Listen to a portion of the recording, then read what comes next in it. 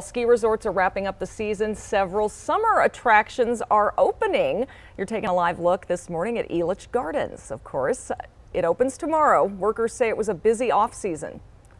A lot of overhauling. So we've got, like, I would say over 75,000 hours of hard work, going in to service these rides, get them all ready to go for this 2022 season. We have concerts coming back, and drive-in movies are back.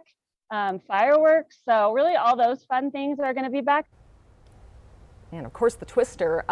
If you're wondering when other amusement parks open, we checked. Lakeside Park opens May 14th. Waterworld opens Memorial Day weekend.